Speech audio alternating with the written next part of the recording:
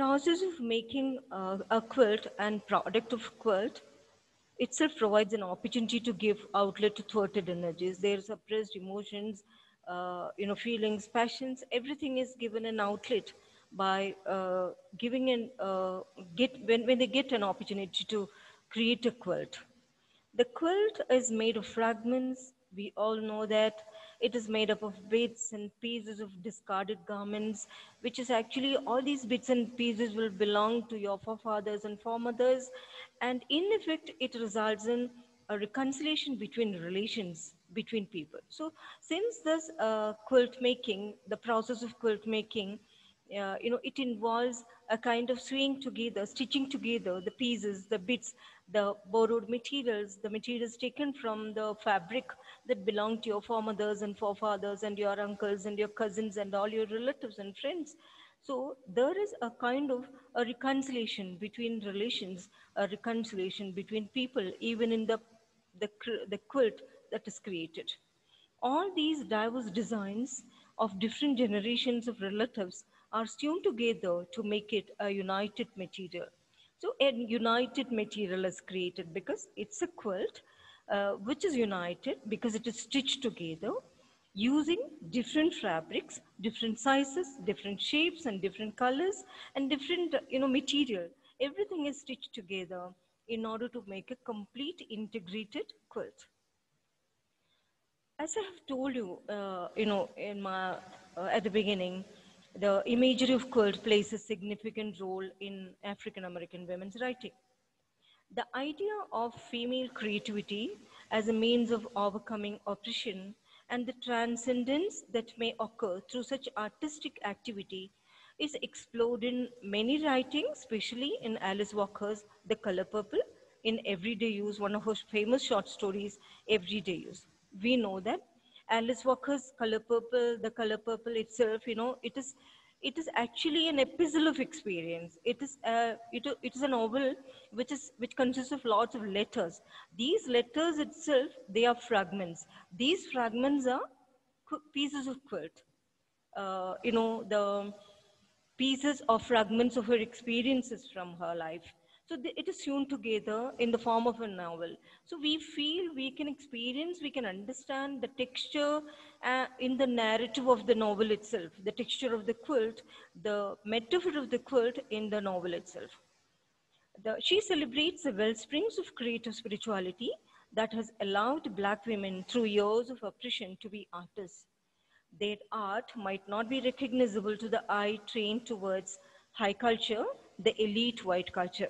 We all know that African American women or African American writers, all they were trying to evolve in in a mainstream culture that is dominated by the white men and white women. So they are struggling in order to express, in order to give an outlet to their own voice. So, when we look at, Alice Walker's or any other Black woman's writing,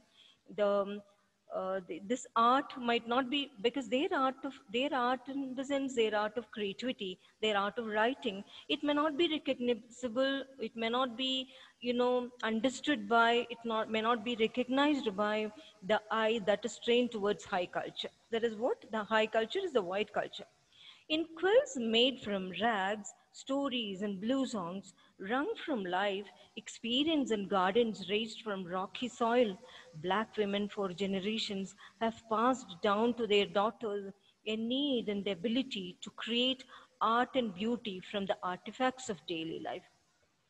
This is again about the quilt making. In quilt making, as I have said already, told you, in quilt making there are lots of fabrics, lots of bits are there, pieces are there, scraps from your uncles, aunties, cousins, and forefathers and foremothers. All these relatives materials are sewn into it. Here, you are taking the fabric, taking the texture of life from your everyday, and you are giving an ability to you're passing on an ability to your daughters, because this is given at the time of your wedding. At the same time, it is a need. You need this quilt in order to wrap yourself up, And this, when you wrap yourself up using this quilt, it gives you a kind of warmth, and you experience the love and the comfort that is provided from the pieces and the bits that are sewn together in this quilt. In Walker's essay In Search of Our Mother's Gardens, she writes about quilt in the Smithsonian Institute that was made by an anonymous black woman, and Walker says if they could locate her, she might turn out to be one of their grandmothers. In Walker's short story, Everyday Use, there are two characters, two daughters are there, and you know that one daughter, she's perfectly following the African way of life, and the other daughter's traditional way of life, and the other daughter, she's a hybrid. She's a cross between the African and the black and the American, the white. And she's a person who tries to emulate the white ways of life, the name, everything she changes. But the other daughter, she tries to stick on to her values, her traditional beliefs, everything that is pertaining to Africa. So that story also glorifies the art of quilt making, and its special meaning is elaborated in that story, Everyday Use. The title Everyday Use itself, tells you about, it is actually the material or the fabric or the texture is woven out of, it is created out of everyday artifacts, everyday material from your everyday life. Even, in that story, the author talks about, a churn that is used by every one of us in our kitchen in order to churn the curd. So there are lots of things that is mentioned in the book that is about the everyday material. So when we talk about, the novel talks about her everyday experience, everyday circumstances, everyday the agony she experiences, the misery and the pain she goes through in her everyday life. In the same manner, your quilt, it consists of the bits, the scraps, the pieces, and even the color and the design, everything taken from everyday life of the people around you, the people in your family. In the color purple, quilt symbolizes a bond between women, because even the quilting is done between women, or they sit together and they start stitching, they start sewing it. And this is actually, this quilt making, it is an empowering activity for the African American women. It strengthens them, it empowers them, and it gives them an ability to define their own self, because they are in a quest to define, and this gives them an ability to define. The novel is woven in the form of a colorful quilt. Why it is a colorful quilt? Colorful in the sense, it contains your pains, it contains your emotions, it contains your happiness, your joy, your anxiety, your fears, your frustration, and your hopes and your dreams. Everything is sewn into it.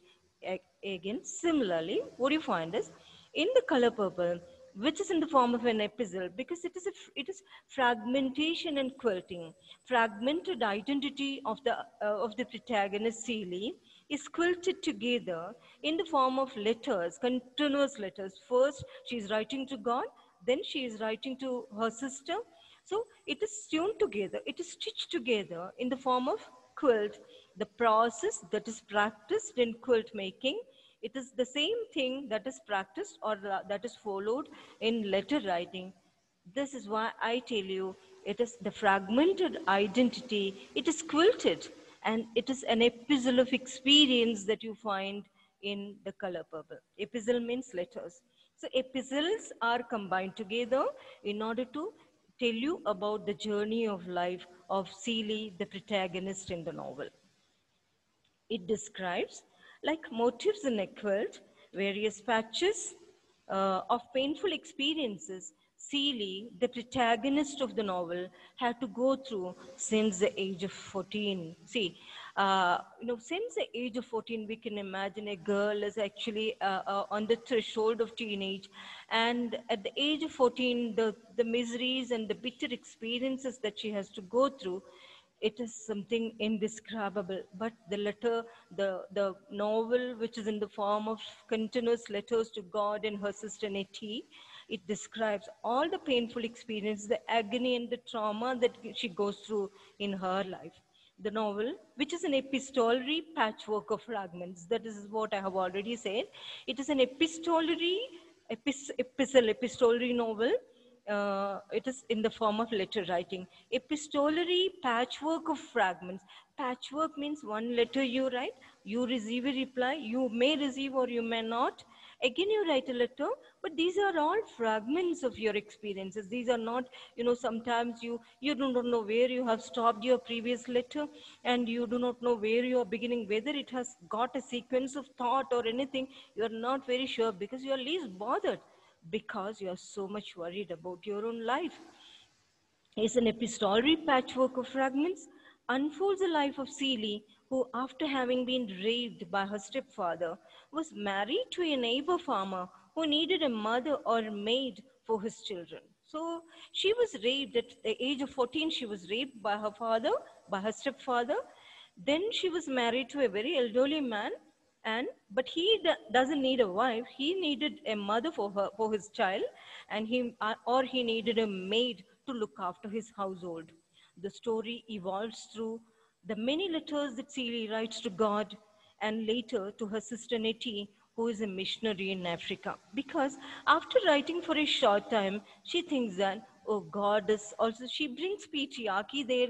God is also a male, and the male, the man will never be able to understand me, because the man around her, the men around her, not only the man in her immediate premises, the men around her, they were all cruel to her, or they were, she has received only bitter experiences from her.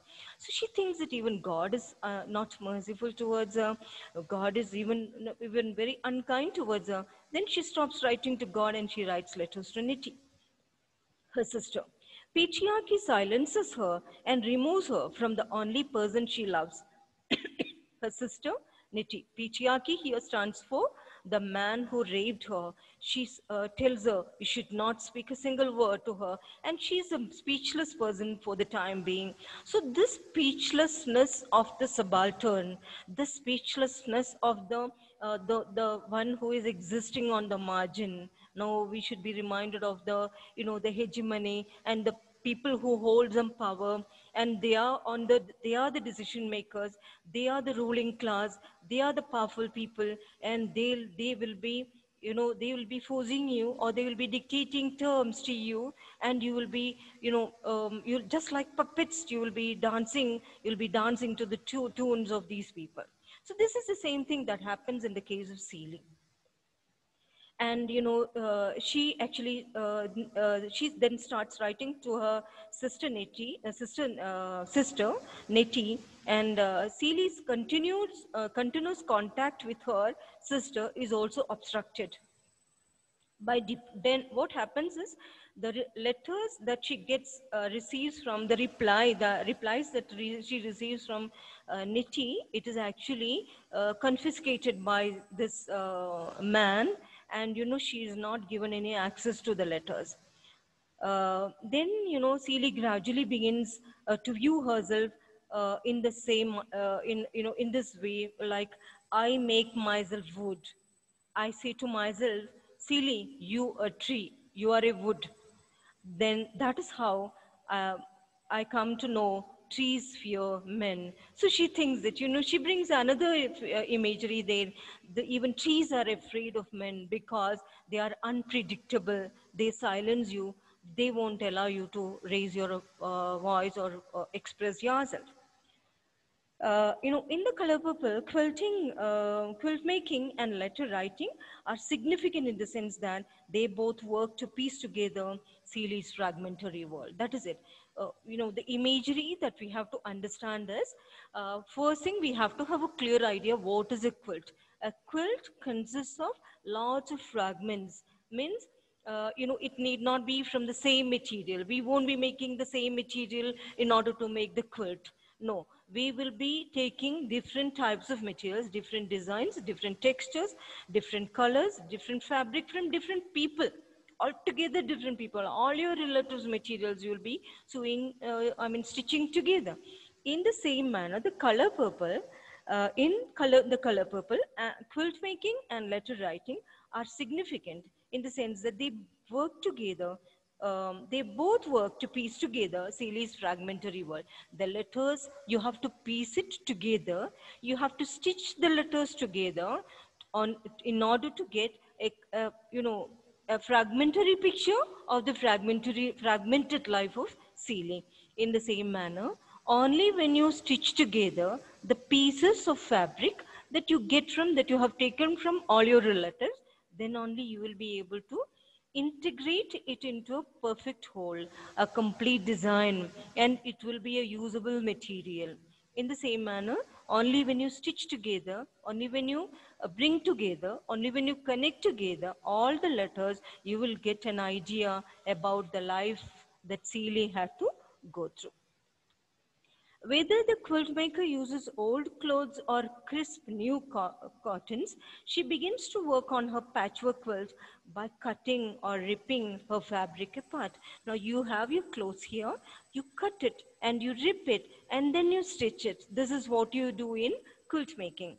A patchwork quilt cannot come into existence without that rending. So, in order, for example, it has to perfectly match with the next piece. So, that process has to happen in the quilt making process.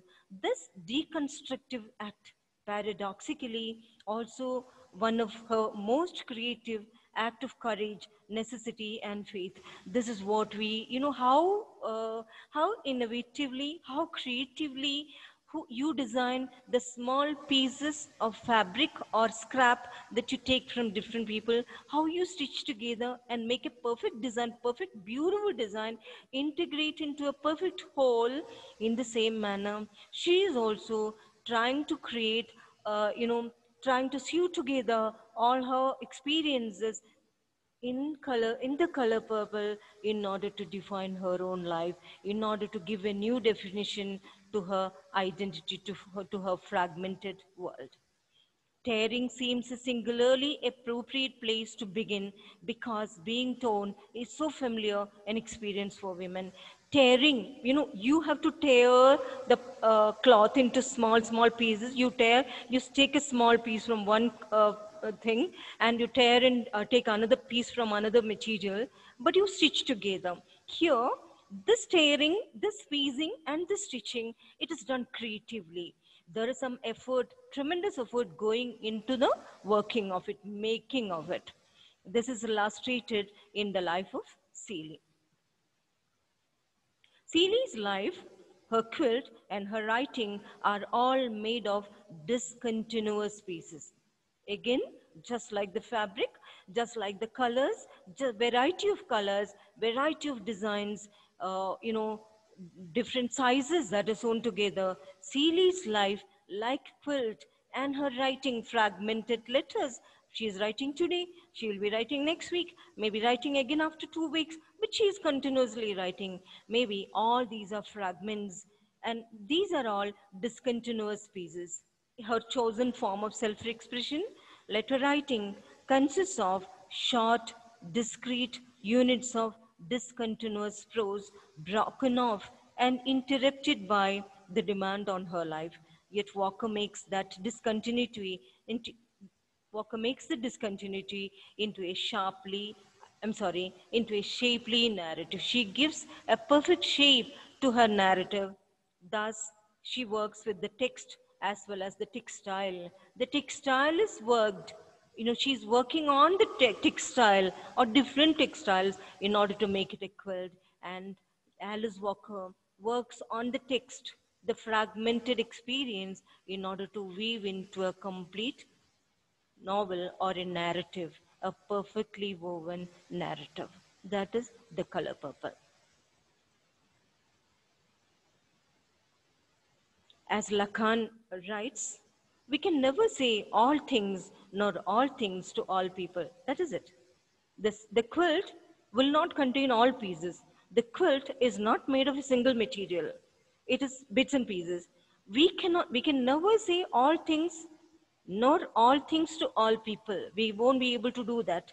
We can only say something to someone, somewhere appearing to be a syncretizing and unifying art.